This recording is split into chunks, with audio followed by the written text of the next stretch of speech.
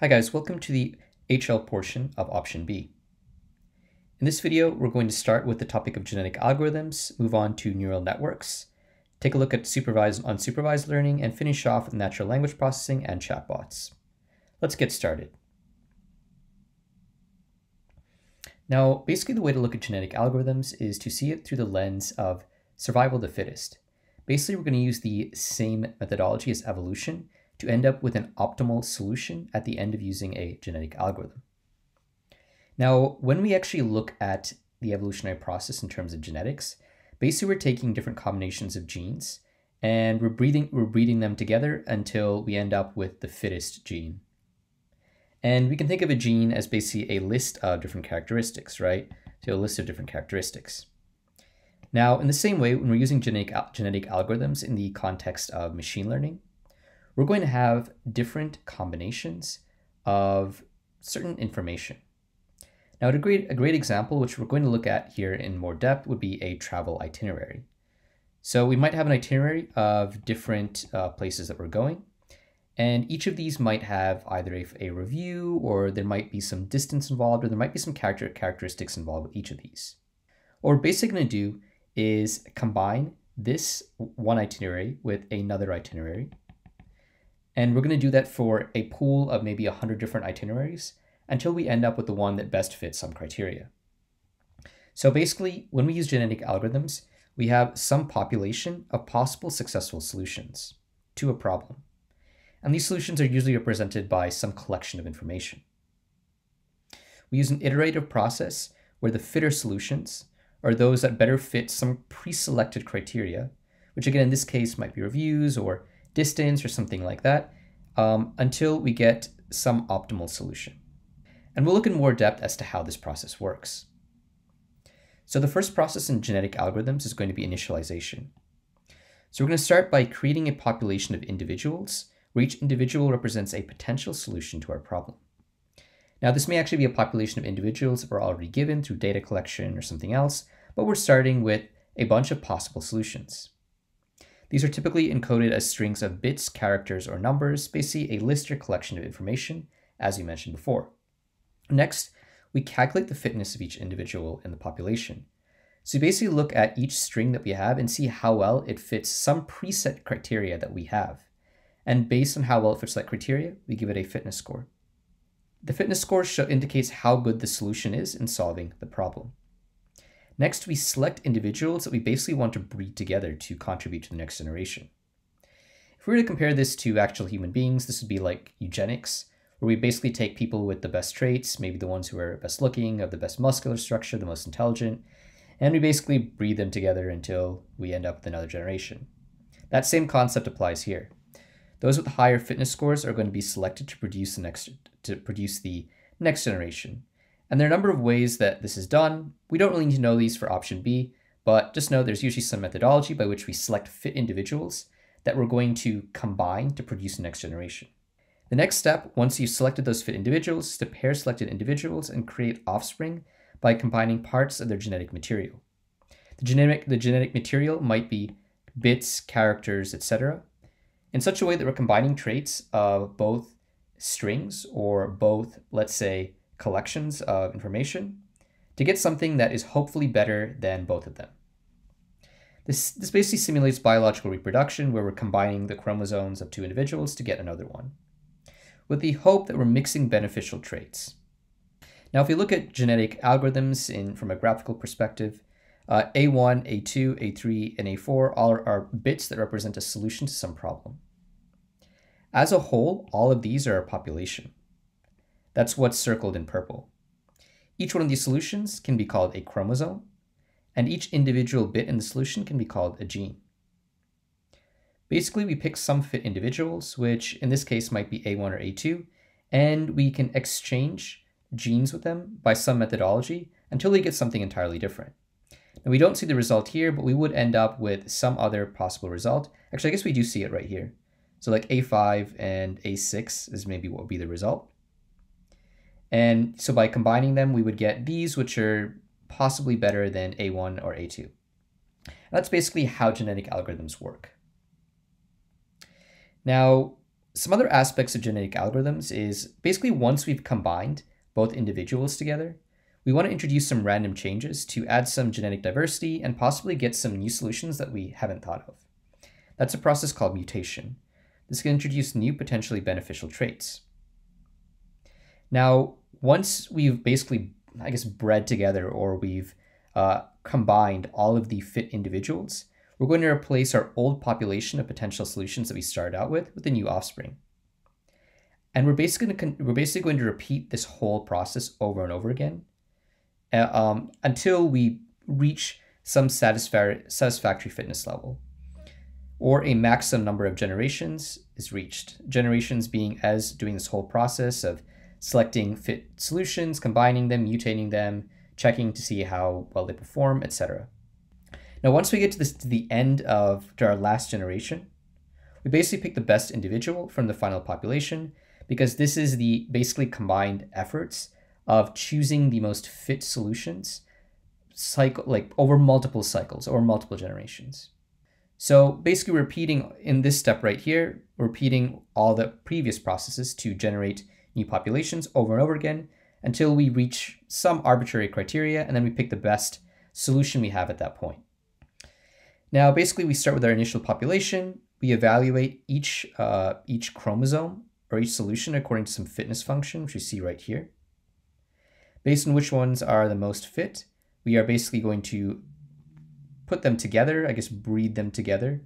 Now, this selection is just giving us four different chromosomes, and we're just combining them through the process of just crossing them over to kind of get new solutions, basically make their kids, and then we add mutations in the end to just add a little bit of diversity to our possible solutions. And that's basically how genetic algorithms work. Initial population, fitness function, based on that, select the most fit chromosomes, which it's not really clear. I think these might be the most fit, but I imagine all of them are, because the reality is we just only want to take the fit chromosomes and sort of put them together. So I imagine all of these right here are fit chromosomes. We're combining them, and then we're adding mutations, and then we're gonna basically repeat this process over and over again until we reach some number of cycles. This is just basically another diagram that's illustrating this process. Population, select the fittest, breed them together. So basically combine their different characteristics, or their different, we could say, bits in the case of our previous example. Combine different aspects of their solution together, mutate them to add some diversity, and then whatever the result is becomes our new population until we get to the end. Now, what I want to do is I wanted to go into more depth with this itinerary example that I basically talked about earlier. Now, the first part of this itinerary example is going to be initialization. So we're going to generate an initial set of itineraries for some trip. And each itinerary represents a sequence of cities to visit. Now, what we can do is calculate the fitness of each itinerary based on total travel time and costs. So these are basically the criteria by which we want to evaluate how good an itinerary is. And we choose itineraries for reproduction based on their fitness. High fitness itineraries have a higher chance of being selected, which ensures that good traits are passed on to future generations. So we're going to check some high fitness itineraries, and we're going to sort of pair them together. We're going to pair selected itineraries and swap segments of their city sequences to create new itineraries. That was basically this process that we looked at right here. We're basically swapping genetic material to get new possible solutions. This mimics the mixing of genetic material and can give us maybe more efficient routes in terms of total travel time and cost. Next, we have mutation. We're going to introduce some small changes in some itineraries, just swapping two cities' positions. These are more incremental, smaller changes. Next, we're going to replace the less fit itineraries in our initial population with the new ones. So actually, in my initial example, I said we were going to replace the whole population, but there are different methods. I think probably more likely you would just replace the less fit itineraries so that your generation, you get to keep the fit itineraries, but you get rid of the ones that are sort of duds. And this will gradually improve the overall quality of the itineraries in the population. And then you do this process all over again until a satisfactory itinerary is found according to your criteria, or set number of generations is reached, and then choose the best performing criteria from the final population. This is going to be the one that's the most efficient. Again, according to total travel time and costs. And that's basically an example of genetic algorithms with regards to itinerary. All right, now in order to solidify our understanding of genetic algorithms, let's take a look at an IB example. Following the eruption of a volcano in a mountainous region, isolated groups of endangered animals are displaced across a large area. A computer-manned aircraft is used to identify the positions of the groups. The optimum path to the groups is then calculated so that they can be reached by conservationists. Outline the use of a genetic algorithm to determine this optimum path. So we would set up a set of possible paths from point to point. So we'd rather have a set. So we'd have, this is going to be our initial population where we'd have some paths to get to the groups. So the idea, I guess, is that we want to basically get to all the different groups. We have multiple isolated groups, and we would have different paths that would allow us to meet this particular goal. And that's going to be our initial population. We're going to measure them against a fitness function. The least suitable are discarded and replaced with those that are suitable. Replaced by a set created from better paths. So I guess either the least suitable are discarded, or we're just replacing the whole set with better paths, or with those created from the better paths as evaluated by the fitness function. Then we're going to do some mutation and crossover and repeat this process over and over again until the best solution is found. So I actually think that the important thing to take away from this problem is you need to understand what your set is going to be, right? So it says the optimum path to the groups. So we need to understand that our initial solution is going to be some possible paths to all the different endangered groups. And once we've done that, once we kind of understand that context, we can kind of just recycle the different processes that we know of in genetic algorithms or in the implementation of genetic algorithms. So that being said, let's move on.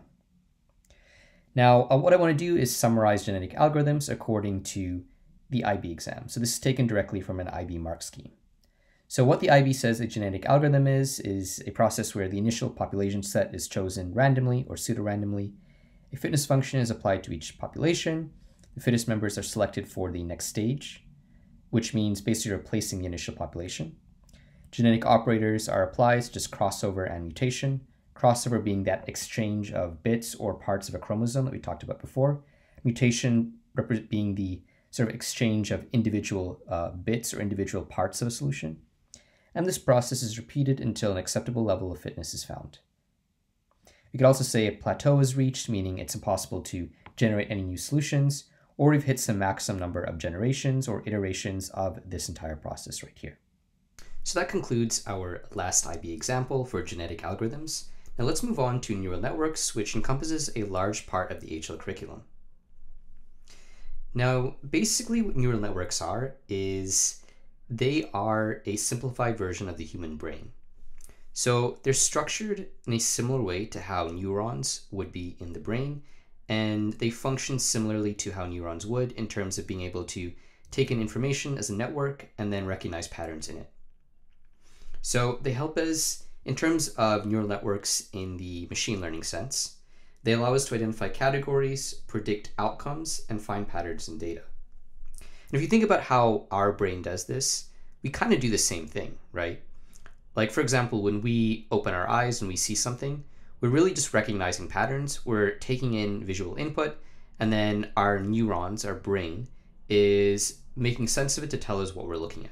Neural networks, again, they do the same thing, except they're an algorithm. A neural network is simply a model for an algorithm that basically goes through the same process. Now, these neural networks, work by improving their ability to complete some task over time. They learn from examples, much like how we learn from experience. And the more examples they get, the better they become at their tasks. Now, this is an example of a neural network taken from the IB exam. In a neural network, we have something called an input layer. This input layer is generally used to accept input. We have a hidden layer, and then we have an output layer, which basically gives us some output.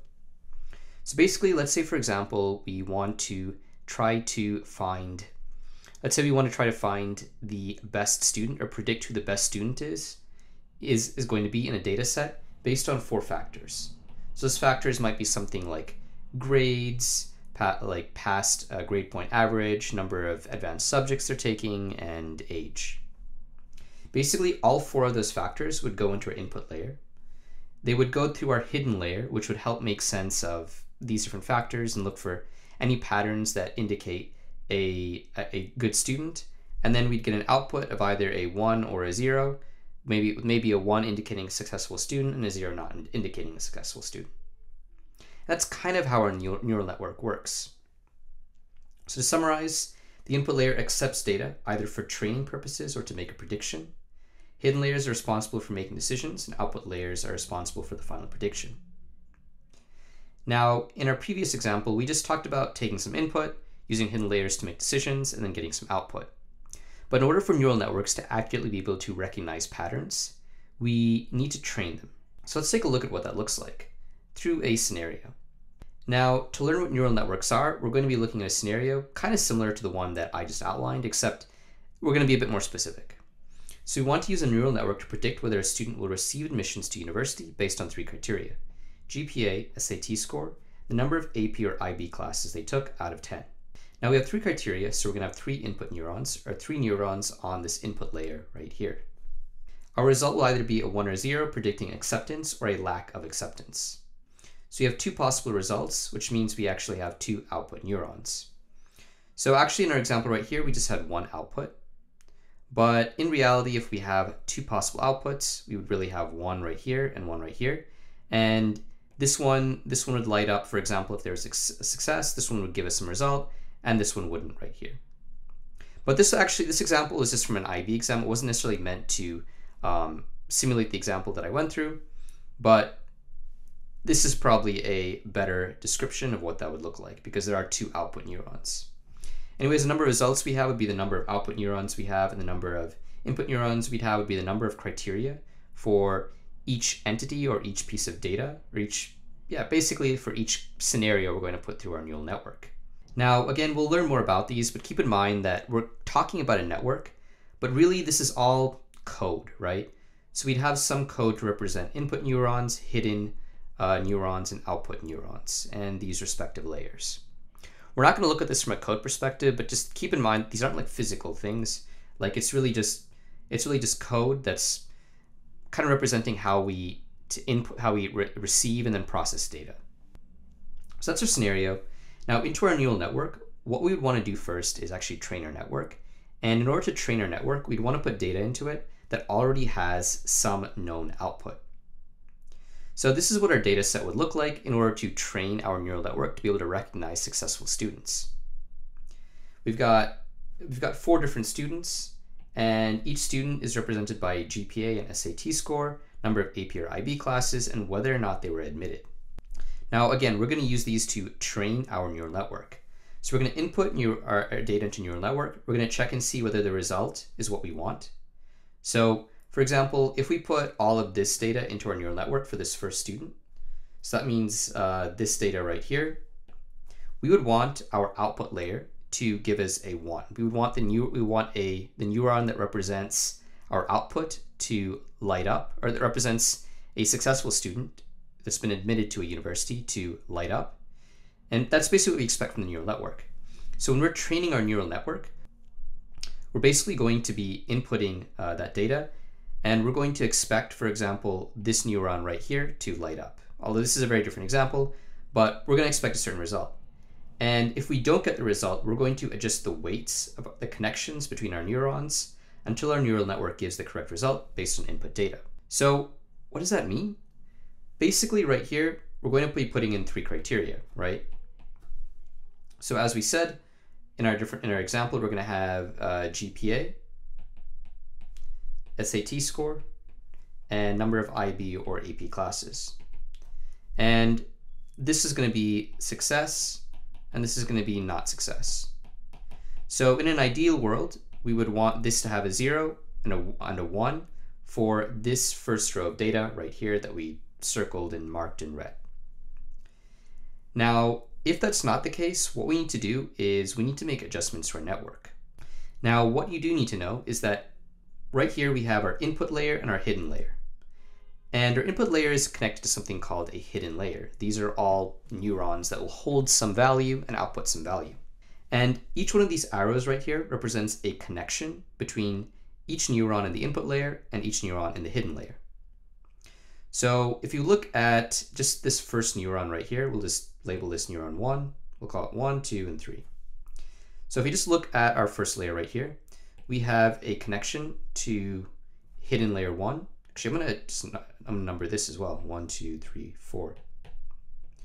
So we have a connection to hidden layer 1, hidden layer 2, hidden layer 3, and hidden layer 4, right down here.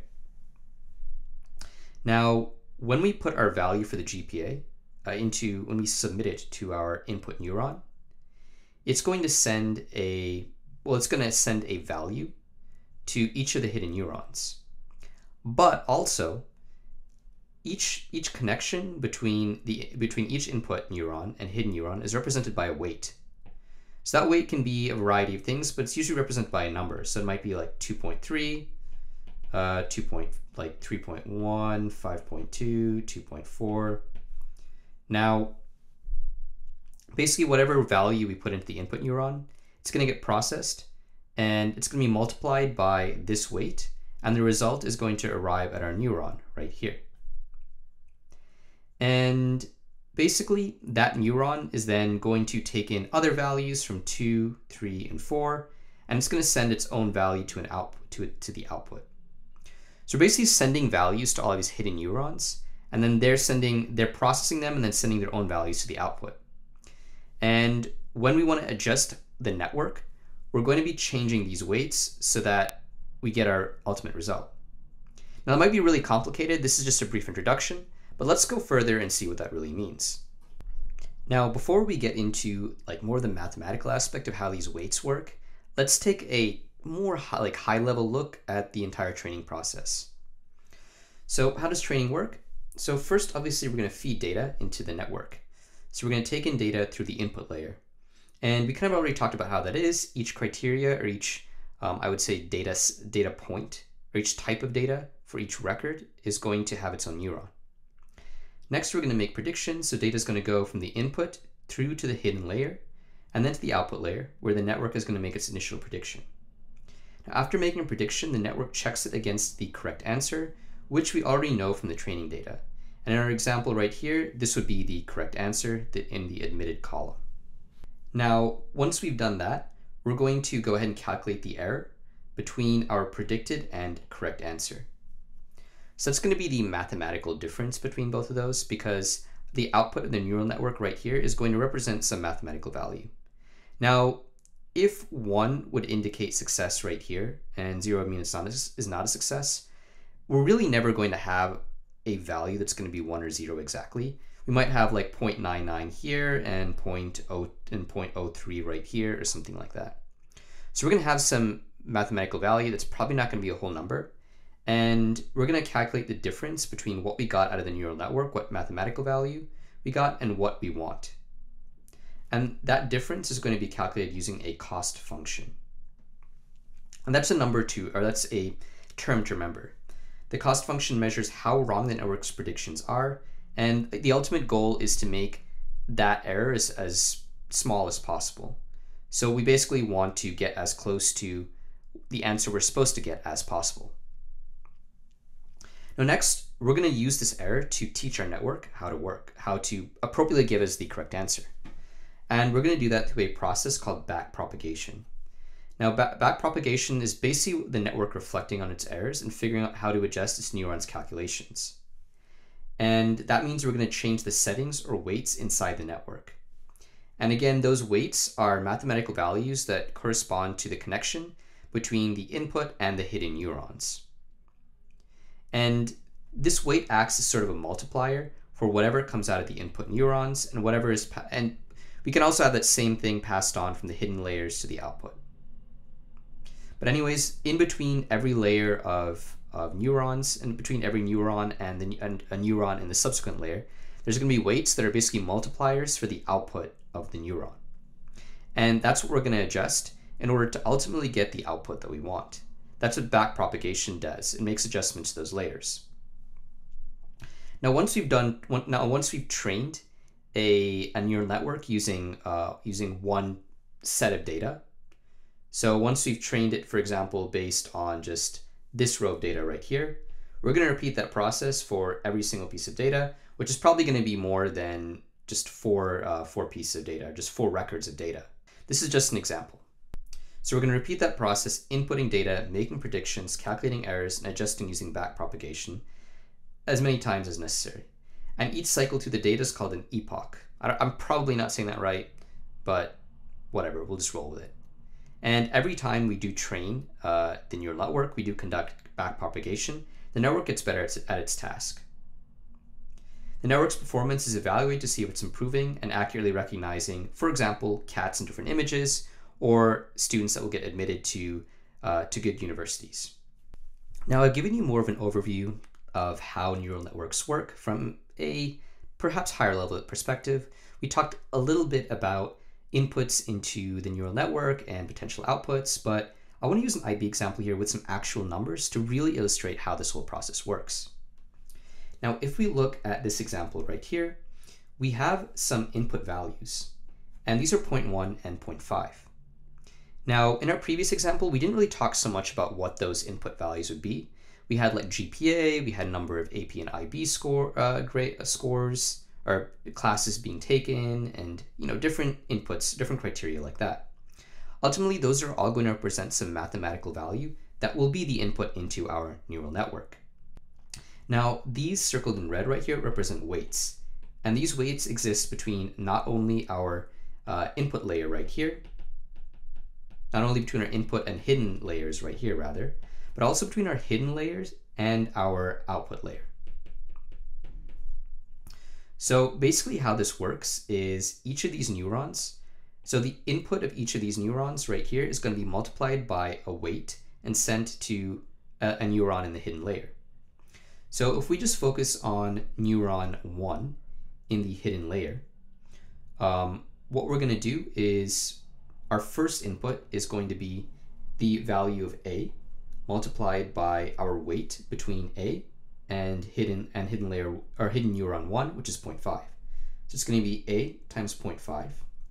And what we do is we add that to the input from the other input neurons.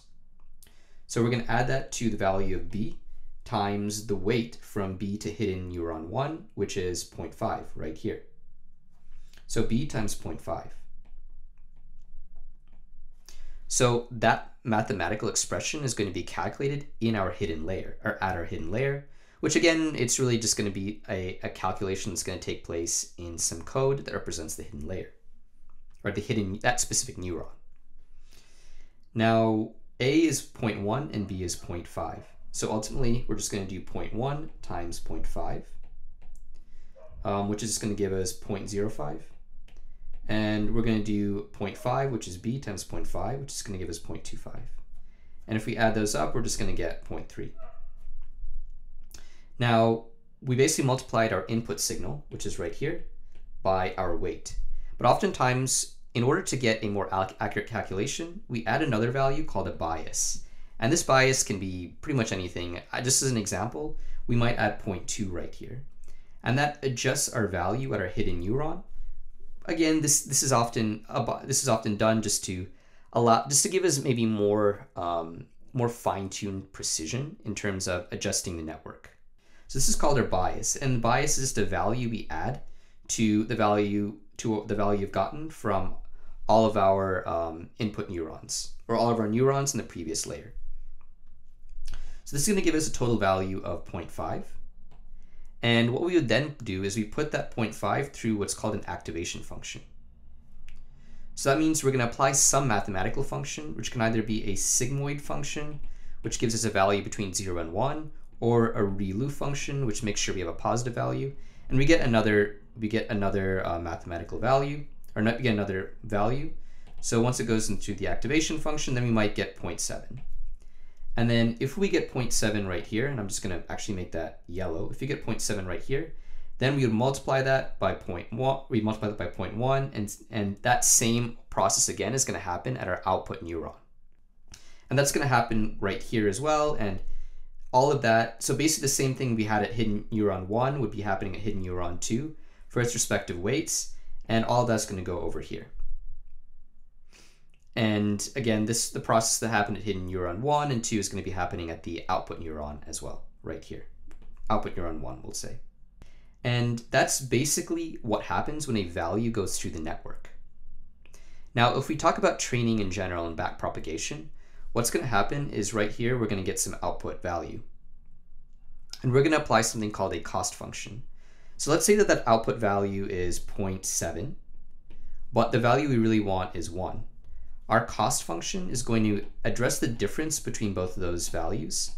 So it's not just going to be 1 minus 0.7, but there's some other mathematical magic that happens. And based on that cost function, we're going to conduct backpropagation. And that backpropagation is going to be changing all of these weights right here and biases. Now, there are different biases at each neuron. There can be. So we'd be adjusting those as well. But through backpropagation, we're going to adjust all of those so that next time, instead of getting 0.7, maybe we get 0.9. Now, that backpropagation is only going to happen in training data. So it's only going to happen in the training process, which means we're putting an input where we actually know what the output is, and we're making adjustments accordingly. This is so that when we put in input, when we just put in any input for which we don't know what the output is, we can make an accurate prediction. Anyways, that being said, let's go back and let's look at some terminology for training now that we've actually just gone through all of this. Now, the main terminology you need to know for training is weights, biases, and activation functions. Weights are parameters that adjust the strength of the input signals. So the input signals were these right here, and we're using these weights to adjust their strength. The biases we already talked about, they're added to the weighted input that shifts their value so that the activation function gives us something different. So it allows the neural network to better fit complex patterns. It acts like an intercept in a linear equation, providing flexibility in a neuron's output. And if you think about the intercept, if we're moving that intercept, then we're just kind of shifting the whole graph over, and that's the role of the bias. The activation function, so it says it's added to the weighted input. So actually right here, it looks like I accidentally just copied what was right here for the bias, but the activation function has two possibilities, and it's basically changing the output. It's giving us a different output for the value that we've gotten from the weight and the bias. And again, there are two activation functions that you really need to know, which are sigmoid and ReLU. But there are actually a variety. There are many more activation functions, but these are the ones that are relevant. And again, I'll change this to actually reflect the reality of what an activation function is, but we've already kind of gone over that concept. Now again, we have our cost function, which is the difference between the neural network's predictions, so that mathematical value that's going to be output by the output neuron, and the actual target data. And the idea is to minimize the output of this cost function. Now, our cost function is not simply subtracting our desired value from our input, from like the actual output received, but we might have more than one output neuron, so it's going to be the sum of those, and there might be some other mathematical magic that's done to them. But as we're conducting backpropagation and we're adjusting our weights and biases, we're basically minimizing this cost function. Because we're trying to minimize this cost function, we need to learn, that minimization process is leading us to our gradient descent function. So the gradient descent function is a function that it's basically an optimization method that tells us how to change the weights in our neural network to minimize errors.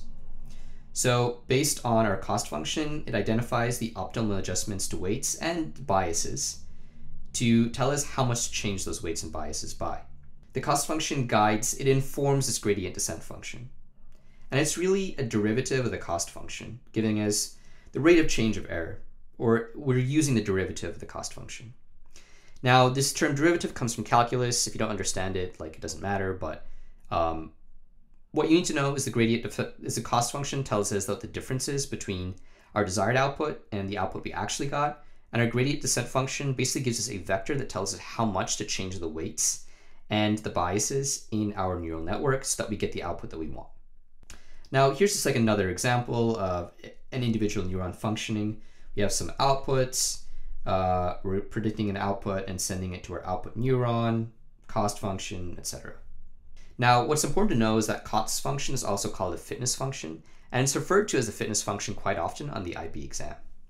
Now, here's just a quick sort of output or just quick overview of what things might look like.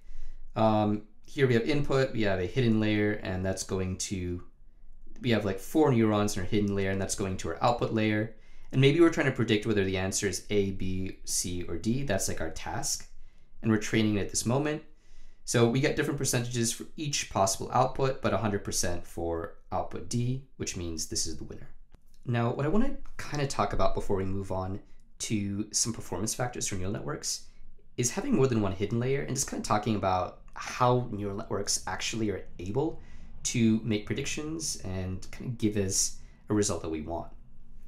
So right here we have an input layer, and there's only 3 neurons, but the idea is that we are trying to input a picture of a cat. Now, a picture of a cat might have like, you know, maybe a good couple of thousand pixels. So really, what we would probably do is we would group those, and we'd have multiple layers with each layer representing, let's say, 20 pixels. And this would probably be enough to represent one color, right? So we would actually maybe have like a couple of hundred, let's say 300 input neurons or something like that. But basically what we're doing is we're taking in, like when we take in a certain input in each input neuron, each one of these hidden neurons represent, each one of these hidden neurons represent a certain combination of inputs. So for this cat, it might be that each one of these, one neuron represents a certain number of pixels in a certain configuration that represents the leg of a cat. One might be something that represents like the mouth of the cat or another part of the cat. In terms of actually talking about students, if you apply this to students where we have 3 inputs, one hidden layer might represent a certain combination where students have a high number of AP classes but a low GPA, and like another low SAT score. So one neuron might represent a high SAT score and a low GPA but a high number of SAT classes, and then another further neuron that takes input from both of those neurons might represent an even more complex example. With the cat, now we're starting to put together not only a leg right here and possibly a mouth right here. Oh, that's weird. A mouth right here, and then let's say eyes right here into an example. But then we're getting a combination of those, and then further layers might get another combination. So as we go up to different layers, we're getting more and more complex combinations that can ultimately tell us what we want to know. So it can ultimately really just allow us to make a prediction, right? So if we might have like one possible combination right here, and that aligns with, and that one factor right here and one factor right here come together to give us a more unique combination to light those up. Ultimately, that might tell us something, that might tell us some result. So therefore, actually, like one of the big performance factors to neural networks can be more hidden layers, because each hidden neuron lighting up represents a certain combination of factors in our input, and subsequent hidden layers allow us to take those factors and then combine them and give us even more complex or even more specific circumstances that can ultimately lead us to the output we want. So increasing the number of layers and then increasing the number of input neurons as well can allow us to improve the performance of the neural network, because the more inputs we have, the more criteria we have to make a prediction. Right here we have machine learning and deep learning. So they're both basically the same process with using neural networks, but deep learning just represents more hidden layers, which again is allowing us to analyze more like sort of complex situations. Now again, when we have a neural network like this, like usually based on the activation function, we might have like a 1 or 0. So the hidden layer is kind of like lighting up that it detects something. It's lighting up that it's giving us a mathematical signal that, for example, something in the picture of a cat, like a leg or an eye, has been detected, or some combination of inputs has been detected in data representing students. And that lights up, and then it sends it on. It could send it on to another hidden layer, and that means that the combination of a certain number of neurons lighting up gets sent to that layer. And we're progressively able to detect more and more complex situations or more complex combinations of pixels or data in a data set that can ultimately lead us to whether we have a cat or whether we have a successful student or not. Now let's take a look at an IB example that takes a neural network with more neurons and more layers into account. So right here it says the following block diagram illustrates a neural network used by a supervised learning algorithm to calculate a resulting value res. The neural network in the block diagram contains 60 nodes in the input layer, I, 36 nodes in the hidden layer, H, and 6 nodes in the outermost layer. So this is really just another hidden layer. We can say hidden layer 2. And all the nodes in one layer are feeding into all the nodes in the successive layer. In particular, the value res is calculated by using all the nodes in O. Now, ultimately, if we have an output right here, I think we do have one. I mean, I think this is just the output. So if that's res is our output, that's probably an output neuron, and this is therefore our output layer, which just consists of one neuron. So calculate the number of weights that the above neural network uses in producing a value for res. So if this is really just an output neuron and an output layer, you can say that between 60 and 36, remember that if we have an input neuron, that means that every single neuron is sending a signal to every single neuron in layer H. That means each neuron in H is going to have 60 weights connected to it, 60 weights from the input neuron. And that if there are 36 neurons in H, that means we're going to have 60 times 36 weights. Because every single neuron in the hidden layer is receiving a signal and has a weight connected to every single neuron in I. Now, subsequently, between H and O, every single neuron in O has a weight that's connected to every single neuron in H. So we're going to have 36 weights from H times 6 weights in O. And then if we see res as just being an output layer, or one neuron right there, that means that we're going to have 6 times 1 weights. And so the sum of all of these is going to be 6 times 36 plus 36 times 6 plus 6 times 1. And I guess that's 2,382. I don't think we actually needed to like write that out, but if we have this expression, that's enough. Now, next, let's take a look at it. Let's take a look at a question that is more, I guess, theoretical. Now, one thing to keep in mind is that we talked about just neural networks, but this refers to neural networks, artificial neural networks, and those are basically the same thing. So explain one reason why ANNs are suitable for solving the types of problems solved in pattern recognition, gameplay, classification, and data mining. Now, the answer is that the mathematical relationships in these types of problems are the reason why. And so I think the main thing is that the relationships are impossible to define. So if we think about things like classification or pattern recognition, oftentimes we don't really have a clear function. We don't have a function that can exactly give us the output for an input. So even if you think about real life scenarios or people playing a game or something like that, for every input they have, we're not always going to have an exact output. Now, as a result, when we have more of a real world scenario, we don't have predictable output. Instead, we need to be able to make predictions based on what we've seen in the past. And so if we just want to be able to learn and make predictions from real world data, from past data, that's where neural networks can really come into play. When we don't have a direct mathematical relationship between input and output, sometimes we have outliers, sometimes we have things that happen differently, then we can use neural networks to just learn the pattern, maybe compensating for those outliers that throw things off, compensating for that lack of direct relationship between the X and Y. Now next, an ANN is being trained to recognize handwritten numbers by identifying them as a digit from 0 to n. Describe an appropriate set of data that could be used to train the network. Assume that each digit to be identified is made up of 30 by 30 pixels. Now, an appropriate input would be many sets of data. So you basically want a picture of each number, right? So right here, we want to recognize handwritten numbers, which are going to be somewhere from 0 to 9.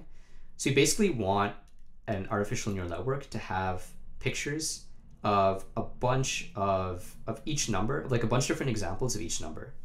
So maybe 10 of 0, 10 of 1, 10 of 2. So it gets an idea of how those are written in different ways. It can kind of see like different patterns that correspond to the same number. Now it says, assume that each digit to be identified is input as an image made up of 30 by 30 pixels. So state the number of neurons that would be in the input layer and the output layer. So the input layer would be 900, because in this case we want to take in every single pixel, and we're going to put together different combinations using our hidden layers to be able to get an output. And we're going to have 10 output neurons because we have 10 possible outputs from 0 to 9. Now, last question, a simplified version of an A and N is shown below. Explain the way in which the output from neuron D will be determined. So you've got some inputs right here, we have a hidden layer right here, and we have an output layer right here. And this is neuron D. So it's going to be the product of the weights and the input values that are summed from A, B, and C. So we're going to have weights, so we're going to have input signals from A, B, and C that are going to be multiplied by weights going to D. So it's specifically going to be like these right here, this one right here, and this one right here. We're going to add or subtract a bias, and this will be compared to, I guess, I don't know what it's going to be compared to, but once we add or subtract a bias, a function will be applied, which is our activation function. Next, the network is set up with initial values. The outputs are compared with the desired outputs. Identify the steps that now take place to train the network. And our answer to this question is going to function as kind of a summary of everything we've gone over so far with regards to training.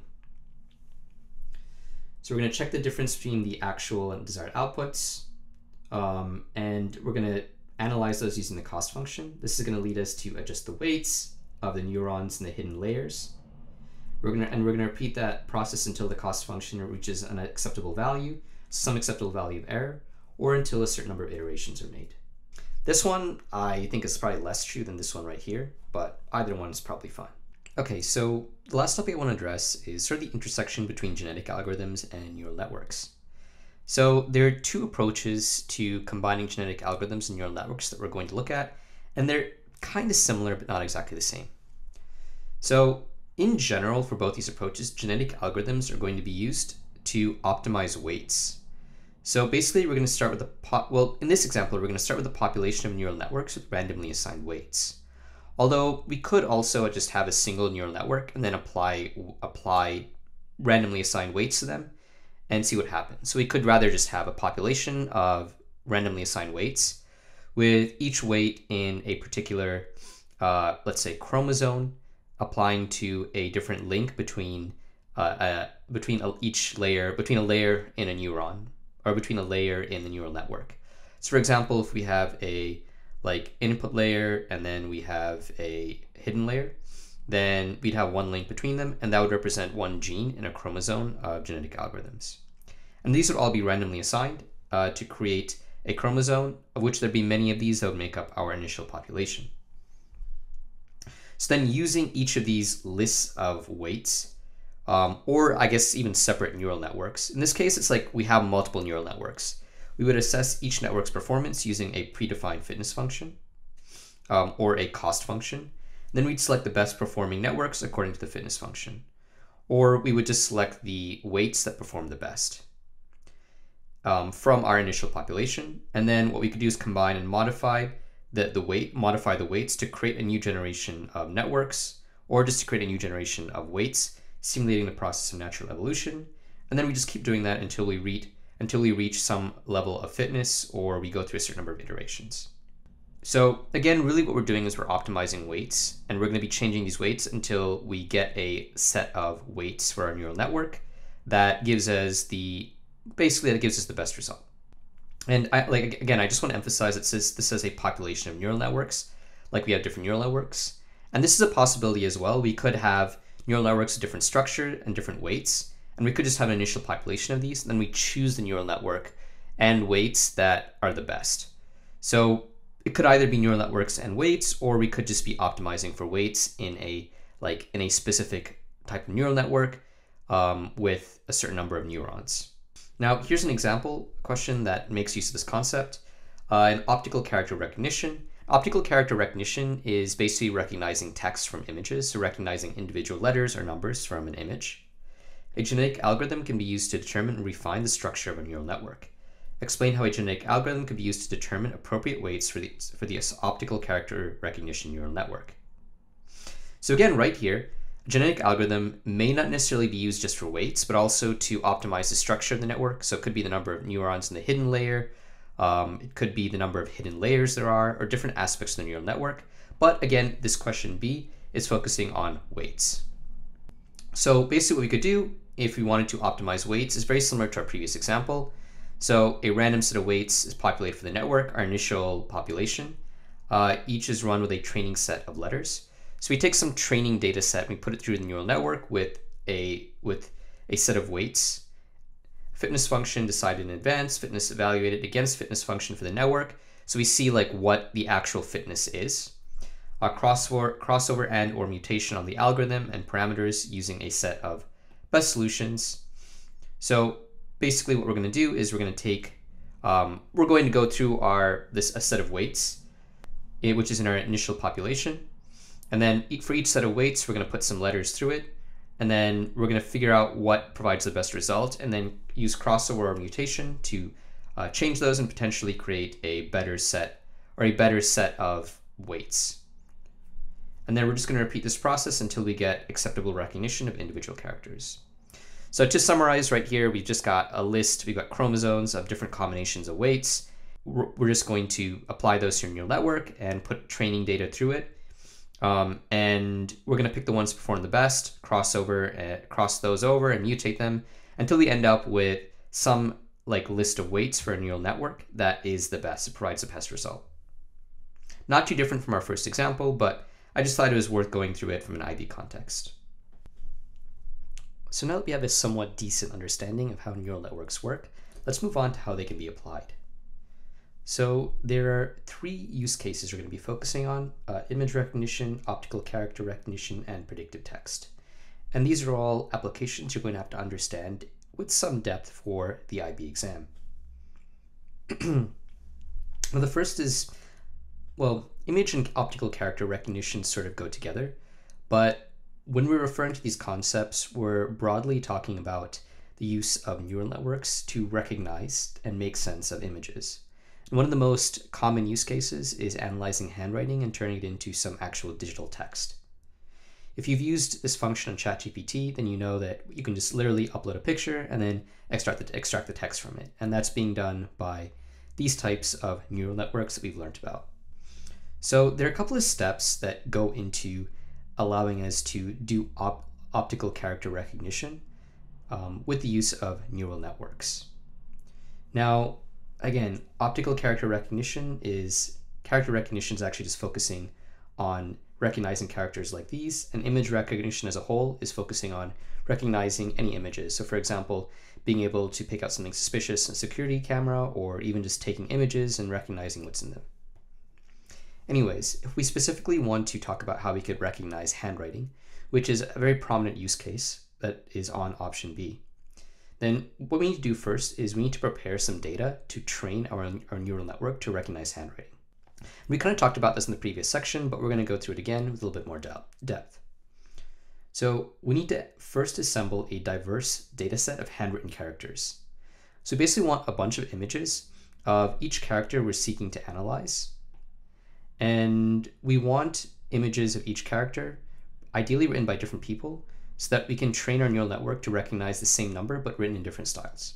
Now, next, we want to make sure that these are labeled. So for example, we want to make sure that this image of 2 written is labeled with a 2. So any of these images we have of different handwritten characters, we want them to have a digital label to say what exactly they are, so that when we're training our neural network, we actually have something to compare output against, so we can go through the whole cost function and backpropagation deal. This forms the basis for, this process is also called supervised learning, where we're actually training a neural network, we're training an algorithm based on a known output. Now, next, what we need to do is some pre-processing. So we need to take those images that we've labeled and we need to process them so that they can be fed into a neural network.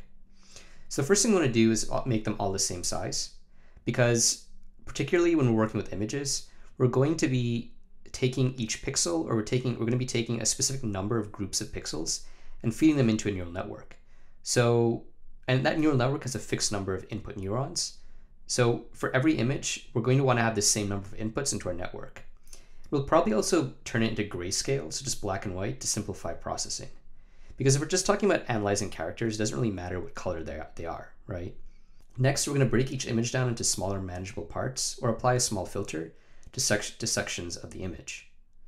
And this is basically what we're going to do. I mean, we could actually break an image down into just its pixels, but that may just be too many inputs for a neural network. So instead, we're going to kind of take certain sections.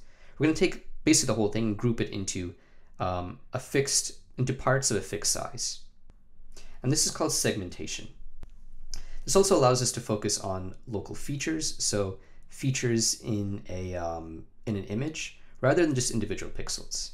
So for example, if you have something like this, if we have a group of, if we're breaking this down into groups of pixels, and this is like one of our groups, then we'll see this specific feature where the 7 line crosses this horizontal line, and we can take that into consideration rather than just simply having to analyze each and every individual pixel and put them together until we detect a pattern that resembles a 7. Now next, we need to set up our network architecture. So basically how our neural network is going to be configured. And one thing you should know is that there are a lot of different types of neural networks, and the structure of neural networks can vary widely. So the number of neurons they have, the number of layers they have, or the number of neurons in each layer, and even what goes on in between specific layers, it's all subject to change depending on the nature of the neural network. So the first thing we'd look at is just basic layer configuration. So specifically when working with neural networks and object character recognition, we want to configure the network with convolutional layers. And convolutional layers will apply filters to an image with the intention of detecting specific features like strokes or curves. We'll get a little bit more into what convolution is in a later slide, but that's something we want to do. We might also want to include ReLU layers, or I guess ReLU layers. And if you remember what ReLU is, that was actually an activation function that we used with hidden layers specifically to turn whatever input we had into something else. And what ReLU layers are is allows us to introduce something called nonlinearity and eliminate any negative values. So eliminating negative values allows us to simplify our network's calculations. So basically that process of like adding up the weights, multiplying them together, or whatever, and adding the bias. That's simpler if we're not dealing with negative values. And also introducing nonlinearity this can often allow like certain features that are detected or certain patterns that are detected to maybe have more of an impact on our prediction than others. So it basically allows us to sort of emphasize certain features and emphasize certain aspects, which can lean us toward getting a more accurate prediction. Versus, if everything is linear, then basically every type of pattern has the same probability of succeeding. I mean, that's an overly simple way to describe it, but basically nonlinearity allows us to make predictions with a little bit more detail or a little bit more specificity. Next, we might also have something called pooling layers, and this reduces the dimensionality of the layers. This basically or the dimensionality of the data, which actually basically makes them simpler. Like an example would just be like taking a small 2 to 3 pixel image and just kind of putting it all together and maybe reducing some of the definition. But again, both convolutional layers and pooling layers, this is just like an introduction. We're going to look at some slides that focus specifically on these concepts. Speaking of which, next. So to get more into depth in pooling layers, they're often layers that are like in between layers of neurons, and they function by reducing the dimensions of the data they process. So basically what they would do is, like if you had a certain group of pixels in an image, the best way to describe it is they're going to summarize the features in that input data.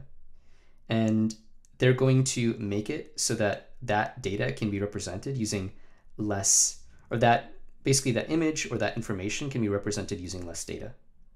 So for example, if we had a pooling layer right here, so let's say that we want to take this and we want to, you want to put it through a pooling layer. So we're taking this and we're turning it into this right here. And if you notice in our result, we have, so let's just look at this first square first. We have 12, 7, 13, and 14.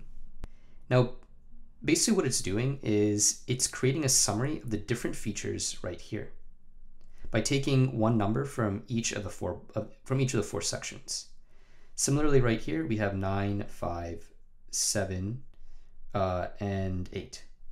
Now, I guess we have, okay, 5 from here. I don't really know why there's a 7 right there. It could be like an average or something like that. This could be something that's more mathematical. Oh, yeah, it is average pooling. So maybe right here, we're actually just taking an average of all the values here, all the values here, all the values here, and all the values here. So these were actually, this is max pooling. So this was just taking the maximums, and this was just taking the averages. I guess what I was talking about before was like sample pooling, which is just taking a random sample, but this would be better. So if you have max pooling and we're getting the max in each section, that is some way of summarizing data, and average is probably an even better way. Now with images, they may be like kind of making them like kind of depixelated, so basically not having as much detail.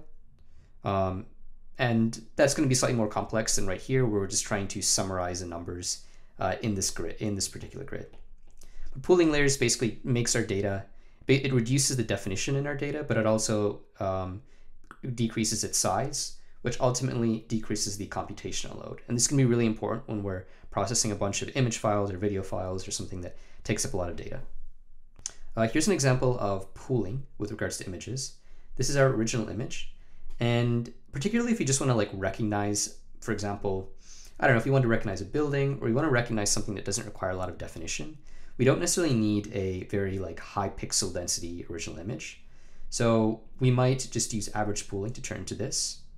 Or we might, like average pooling might be an intermediate state to max pooling, or we might just go to max pooling. But anyways, these are examples of how pooling would have an impact on our original input when we have pooling layers.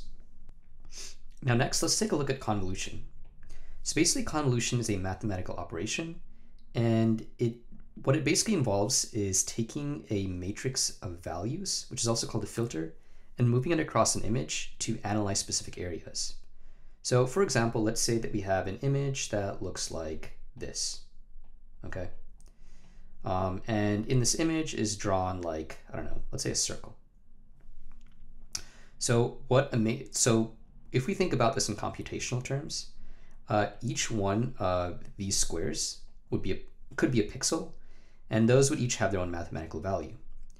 Now, when we use convolution, the idea is that we would take a matrix, and that matrix might have a value that corresponds to each of these pixels. So you might have like 1, we might have like, okay, -1, 1, 2, 1, 3, 1, 1, 4, 1, and 1, 5, 2. And we're going to take each one of these values in this matrix. We're going to multiply it by a corresponding pixel in our image. And this is going to give us some numerical result. Now, I just kind of randomly generated these values right here, but these values be arranged in such a way that would probably allow us to more easily detect a circle or emphasize a circle. So using convolution, maybe we would have like this area right here, or this pixel right here, this pixel right here, this pixel right here.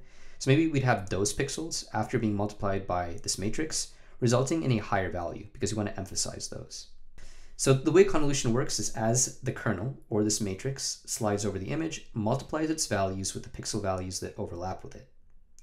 The results are then summed up to produce a single output value representing that part of the image. So one thing that might happen is if this is our input image, and this is like a really, really simplistic kernel or matrix. So if we did that, the idea, obviously this matrix would be much bigger, or be applying it to different parts of the image. But the idea is that if we did that, we'd end up with something like this, with our resulting feature map containing mainly the boundaries that we're really interested in. So it's kind of going to get rid of all of the coloring, like, the color of this animal, and just kind of give us the outline, which is really all we need to detect what kind of animal it is. We don't really care that much about color, especially in this kind of case. So we use convolution for a variety of reasons. One is feature detection. So this allows us to more easily detect important features like the shape of letters and numbers or text. And it just makes it more, well, we'll get to that.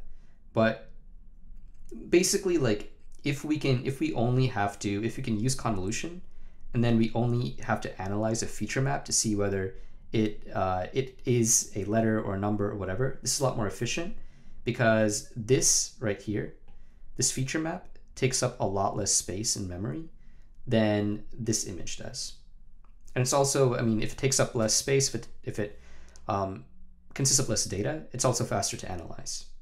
So the neural network as a whole is faster and less computationally expensive to run. Also, if you focus on features rather than the whole image, then even if we have like different variations in size, orientation, and distortion of edges or text or whatever, we can still recognize the text effectively, even if the image quality is not perfect, partly because it's kind of filtering out any of the unneeded details.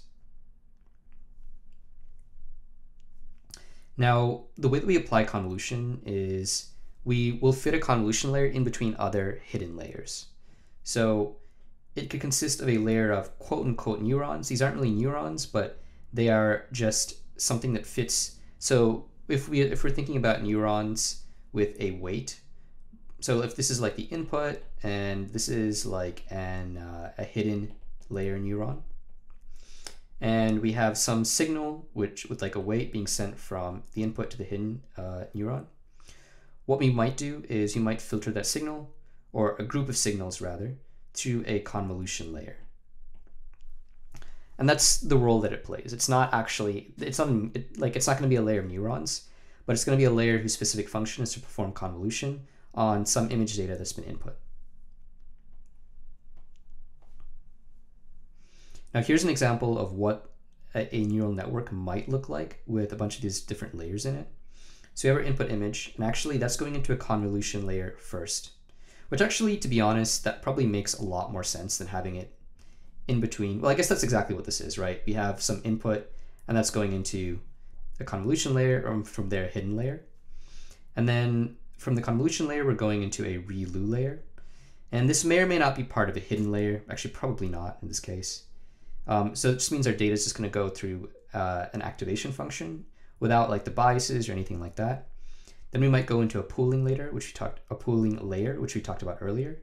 And then we might actually end up going through some hidden layers. Or in this case, it's just like one hidden layer, and then I think this is probably an output layer right here, but it's not so clear. Okay, so now that we've talked about these different layers that are a part of network architecture, and we've just generally talked about what a neural network looks like in the context of optical character recognition or image recognition, let's talk about how training takes place in this context.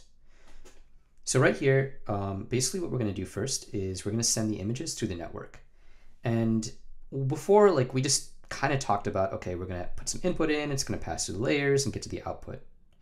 Now the actual term for just data going through a network is the feed-forward process. And in this application, the feed-forward process would consist of a convolution layer, a ReLU layer, or activation layer, and pooling operations.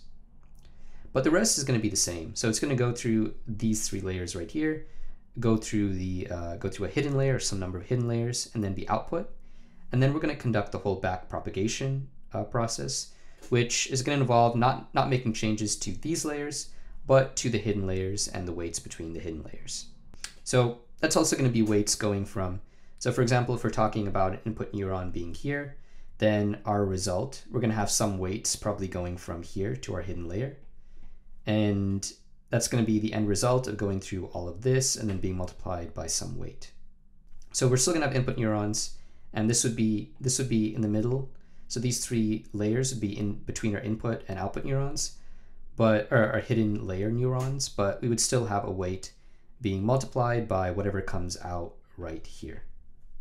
Anyways, once we get an output, we're going to use backpropagation, and that's going to change the weights and the biases, similar to how it was in the more basic neural networks we talked about in the previous section, with the goal being to minimize the error between predicted and actual labels. So overall, getting our neural network to give us an accurate result. So now that we've clarified the training process, let's move on to some other aspects of the optical character recognition process or image recognition process. One of those is feature matching. We've kind of already talked about this, so this is going to be pretty quick. But the first thing we need to talk about is pixel matching. And what I'm going to say is that this is basically another name for convolution. So we're going to take a filter, we're going to take a kernel, and we're going to match each image pixel by the corresponding pixel or the corresponding value in a matrix for that particular pixel, sum them up, and divide them by the number of pixels. So it's very similar to convolution, but there's some additional mathematics that is a little bit different. And the idea is that a perfect match, so if we are able to detect a particular edge or feature that we're looking for, we would get a 1. So this is actually very similar to convolution, but there's just a little bit of additional math that goes into it, including normalization and a few other things. And to kind of piggyback off that, we're going to be applying continuous convolution across an image in order to ensure that all features are captured and compared against known patterns. This is particularly important if we are talking about something like video. We have a bunch of different images and we need to continually be conducting convolution on each frame in order to make sure we've captured any necessary patterns. So feature matching in general. If you understand convolution, then you pretty much understand what's going on there. Now, another aspect of optical character recognition is just the actual recognition learning process. Now, we understand the recognition process with regards to supervised learning because that's just neural networks. And this is the whole idea of continually adjusting the network and the training process until we get something that outputs what we want, and kind of training our neural network on data for which we know what the output or what the result should be. We have another method though, which is called unsupervised learning. And this involves a neural network just being able to take an image or take some data set, and then just detect patterns in it, detect specific features in it without knowing what they are. So that's unsupervised learning, and there's no real training that's done. We just have an algorithm that acts more to classify to basically take our data and put it into different buckets, to kind of put it in different categories, rather than trying to give us a specific answer as to what the learning process has detected.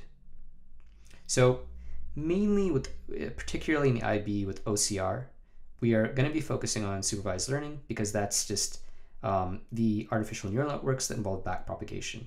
But we have other algorithms and other artificial neural networks that don't work that way, and instead just focus on taking an image or a piece of data and just trying to break it into different groups, or trying to classify it into some arbitrary category for which there's no known label yet. It's something where we'd have to look at all the images that have been put in each bucket to be able to understand like how they're actually different. We'll talk more about this in our next section. Now, finally, once we have actually gone through and we have trained our neural network and we've done the whole training process, we do need to address evaluation and refinement. So when we actually test our neural network after we've trained it, we're going to evaluate the model on a separate set of handwriting samples, often known as actually a test data set, to verify the accuracy and ability to generalize of our neural network. Now, we might also do things to optimize our neural network, which involves changing the architecture, maybe the number of neurons in each layer, or the learning rate. And we don't necessarily need to know what the learning rate is, but you need to know that the learning rate and other hyperparameters, which is another term, are basically like mathematical factors in our neural network. So what this is really just saying is that there are some settings that we might need to change within our neural network. So I don't want to go too much into what hyperparameters are again, or learning rate. Just note there's some mathematical variables that are used to control the operations of our neural networks, and those might need to be changed in order to optimize the operations and the accuracy of our network. Now let's take a look at a few IB exam questions in order to better understand how neural networks work and actually look at some different contexts. So we're actually going to look at a predictive text example right here, where the computer predicts the next word in a sentence, and this is going to be done using a neural network. So identify two features that would be required by an artificial neural network to predict the next word in a sentence.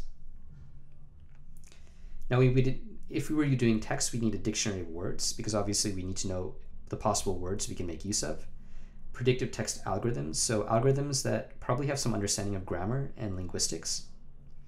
The ability to recall previous words in a sentence or memory. So to be able to keep track of whatever words are in that sentence in order to be able to kind of detect the context. An understanding of language structure, which kind of goes along with predictive text algorithms. And I mean, I think this is kind of the same as this right here. I mean, really, this is a 2-point question, so we need any 2 of these. But I think the bottom line is we need to have like some body of like some corpus, some dictionary of words. We need to have some algorithms that have an understanding of linguistic structure and grammar. We also need to be able to keep track of what words are in the sentence or phrase that's being put into the neural network for which we want to find the next logical word. Now next, the sentence the child is feeling is entered into an application that uses predictive text and 3 options are suggested. Better, like, Upon entering the 2 characters the word hungry is suggested. Explain how the application uses a neural network to suggest suitable words. So again, this is more of a neural network application that doesn't involve image recognition. I mean, there are many questions like that, but I actually included this just so we could see another context that might come up as well. And this context is probably less complex than image recognition, which is why I didn't spend as much time on this as I did on image recognition. So, okay, explain how the application uses a neural network to suggest suitable words. So we have 6 possible points. So we'd input previous words, input the new characters that are entered. We'd have hidden layers. We'd have weights in the network.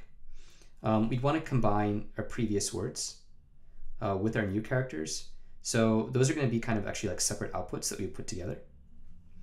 We're combining the 2 inputs, which is going to be done right here. And that's something we haven't seen yet before, where we kind of have 2 separate sets of inputs that are being combined into a neural network. We have nonlinear regression or sigmoid function. And this is actually going to be an activation function being used. Merging layers to produce output. So that's something that is like, I mean, I guess merging layers to produce output, I can't even really think of what that means besides the fact like if you look at this diagram right here, we have some hidden layers, and I guess this is like a merge. But the thing is, this is just basically going to be an output layer. So that one is, I'm not really sure what that means. But the last point, backpropagation, just training. These are all things that you should know from our previous discussions on neural networks. But I think the one reason I chose this is because I want to highlight this aspect right here, where we have 2 sets of inputs. Everything else I think is probably the same. We have input neurons right here. We have our hidden layers and everything that goes with those, including our activation function. We have our output layer, and then we're conducting training or backpropagation. And I guess that's part of the training process. The training process isn't necessarily mentioned here, but it's something we would need to do in order to utilize neural networks. Now, that being said, let's move on to supervised and unsupervised learning. Now, this particular section is something we touched on in a previous slide. We were talking about how we could use supervised and unsupervised learning both for predictive text and in the context of neural networks, or rather image recognition. So let's take a closer look at what supervised and unsupervised learning both are, and what are the differences and similarities between them. So according to the IB, supervised learning is when the output related to a given input is already known. So a neural network can recognize objects and name them based on labels already given and learned. It's an example, that's an example right here of supervised learning. It's basically everything we learned about neural networks, like the whole backpropagation process, and the idea of putting in training data first with labels to train a neural network, to train a machine learning model, before actually using it to make a prediction. That's all supervised learning. When we train an algorithm with data for which the expected output is already known, that is supervised learning. So again, here we have input data. These might be images, and each one of those images has a label like dog, cat, dolphin, whatever. We put that into our machine learning model, which in this case would be our neural network, and we're going to train it using that data. However, once we've done the training, we can put in our unseen image, an image that the model has never seen, and use it to make a prediction, which is like, this is a cat or something like that. And it can make the prediction based on the training that it's already gone through from this training data right here. Now, I'm just going to go through the process of supervised learning. Again, this is going to be kind of a repeat of what we did with neural networks, but it is the ID response, so I do want to make sure you understand exactly how it works. So we're using a training data set of input data with known response values. We're comparing the model's output with the actual values from the past, and this will give an error. And this is done using the cost function, right? We're basically generating some difference in order to allow us to minimize error. The model is then changed in order to minimize this error using the gradient descent function. In the case of a neural network, like this supervised learning process doesn't have to be a neural network, but we've already seen that, so I'm kind of addressing it in that context. But we're going to change the model, which in the case of a neural network would be the weights. And then we put more data into it. We go through that training process enough times until our model is sufficiently accurate. And once that's done, we can use it to make predictions on unseen data. Now, there are some advantages and disadvantages to supervised learning. Some of the advantages are that it's pretty accurate, like we can get a pretty good result from it. It's easy to understand. So supervised models, of which, for example, linear regression is one, are often easy to understand and troubleshoot. Now, linear regression is probably something you've used in Excel. It's a thing where you have different data points and you basically draw a line between them and generate a function. That's an example of supervised learning. There are also pretty clear objectives. So we're putting in certain labels and we're looking for one of those labels as output. It just kind of all makes sense to us. There are some disadvantages. We need a large amount of label data. And for example, if we have a bunch of images of different letters of text, all of those may not have labels, but we need to label them. They can only be applied to problems where the output categories or results are known beforehand. So we can apply this to problems or data sets where we don't know what the expected output is in a variety of given scenarios. Next, the success of supervised learning depends on the quality of the data. Poor data can lead to poor model performance, and that's kind of true across the board for any type of supervised learning and a lot of machine learning in general. Then the next type of machine learning we need to learn about is unsupervised learning. Now, with unsupervised learning, we don't know we don't have any expected outcomes. We don't have any data that we can use to train our algorithm because we don't have any data for which we already know the output. The machine learning algorithm is going to deduce its own solution through classification. So let's say, for example, we have a bunch of images of vegetables, and we're going to use unsupervised learning on this to try to find different vegetables. What an unsupervised learning algorithm would do is it would act as like sort of a sorting machine, and it would just take all of this data and place it into different categories, into different buckets. That would look something like this. Now, there wouldn't be any label, so the algorithm isn't going to tell us like what each bucket or category is. That's something we'd have to deduce for ourselves by looking at the output. But it's basically just going to like analyze data and find sort of common clusters, find commonalities between certain pieces of data, and then separate the data based on those pieces of data that have something in common. Again, it's more like a sorting machine. Another example, we might have some points, unsupervised learning algorithm, and we basically get a cluster, we get a group of different types of points. It doesn't tell us like what those groups indicate, but just that those all have something in common. Now, unsupervised learning also has some advantages and disadvantages. So the advantages are it's great at discovering hidden patterns. So it can identify hidden structures and patterns in data that we may not have even thought to look for. And it can kind of just do this on its own and perhaps group certain data points based on their adherence to those structures. We don't need any labeled data. We're not really outputting a label, so we don't need any labeled data. And it's pretty exploratory. We can literally just throw some data into it and it can tell us stuff. It can find patterns that we didn't even think of.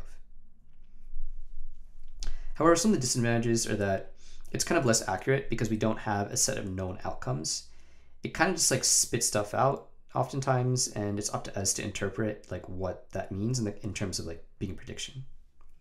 The algorithms are often more complex to understand, and they're not as straightforward as supervised learning algorithms. And there's a lack of objective evaluation criteria. Now, if we put data through a supervised learning algorithm, then we're expecting to get some output, and when it doesn't get that output that we expect, we know that there is some kind of error. So we can very easily evaluate the performance of a model. If it doesn't give us our expected output, then it's wrong. But with unsupervised learning, because there's no concrete output, it's just kind of classifying stuff, there's not really a good criteria in which to evaluate its success. I suppose one criteria could be how well everything in a particular category relates to each other. That's also going to be it's going to require more complex analysis than with supervised learning. Okay, so now let's take a look at an IB question that applies these concepts of supervised and unsupervised learning. Many toy companies are considering the use of machine learning using either supervised or unsupervised learning, and one particular company, Mags, has recently developed a doll called Alicia. And this allows children to interact with it. So I guess this is either a doll called Alicia, or I don't know. I don't know why it's in italics. It's weird. Anyways, I guess the doll uses machine learning to ensure the child can have the best possible communication with the doll. Explain why machine learning capabilities may lead to instances when the child and the doll cannot communicate effectively. So one thing to keep in mind is they haven't actually told us with clarity how machine learning is going to be applied. It's being applied in some way for communication, presumably voice-based communication. So let's look at how the child and doll why the child and doll may not be able to communicate effectively. So first, the language of the child may not have been programmed into the doll. So potentially the doll has been trained to speak, Russian, and the child may speak Chinese. So that's one barrier that could lead to them not being able to communicate. The child may not speak clearly, so the child may speak in a way that the doll hasn't been trained on, or just may not speak clearly, and this may impede communication.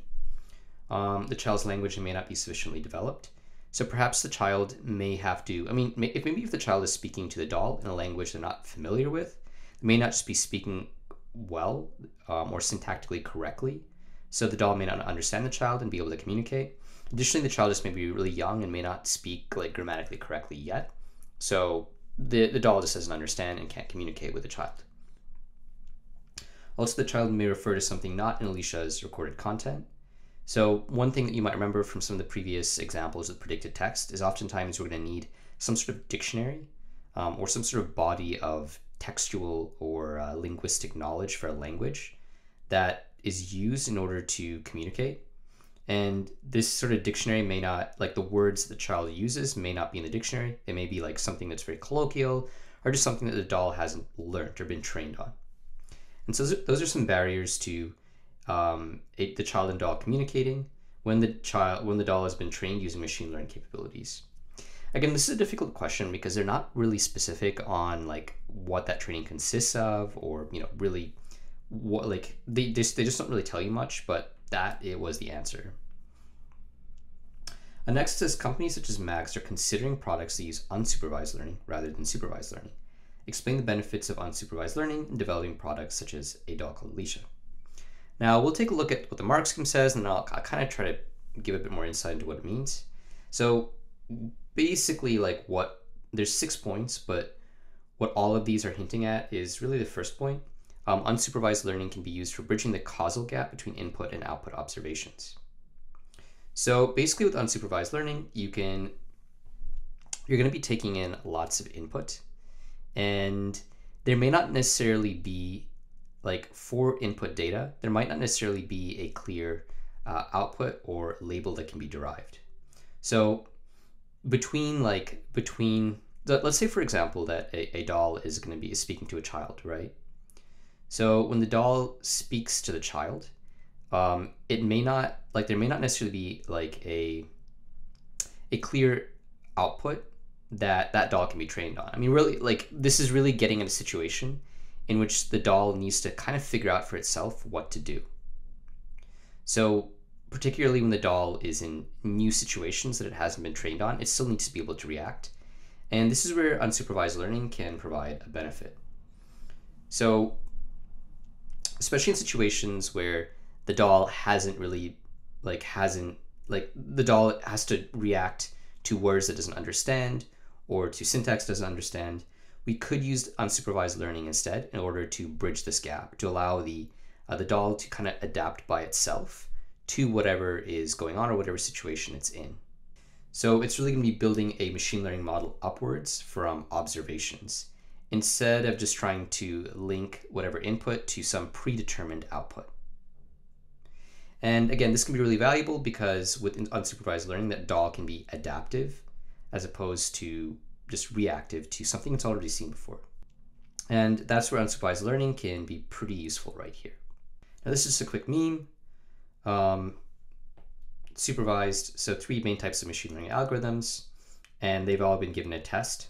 So supervised says they gave me so much to read and tests. So they had a lot of information and they knew the expected output. Unsupervised, me too, but at least they told you the answers. So the unsupervised algorithm doesn't really know what the expected output is and just kind of has to react. We don't really need to know about reinforcement learning, but I just thought this was kind of a useful way to illustrate how things work and also add another dimension to what unsupervised learning is.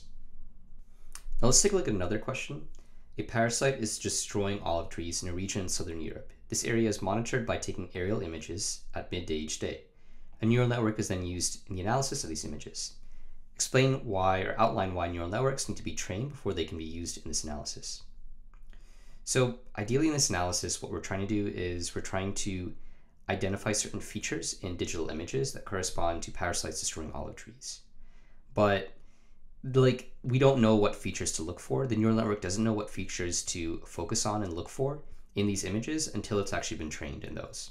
And that's the reason why the neural network needs to be trained first. It just doesn't know what to look for otherwise. Now the second part of this, explain why supervised learning may be preferred to unsupervised learning for training these networks to make predictions on the progress of this parasitic disease.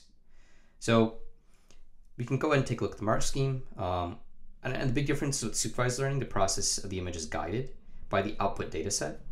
So we can basically tell the machine learning algorithm exactly what types of features to look for.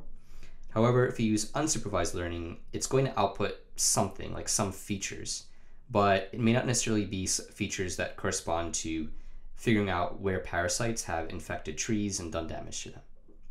So supervised learning allows us to focus on one specific task and look for a specific set of features, versus unsupervised learning will kind of just do its own thing and may not necessarily give us the output that we want.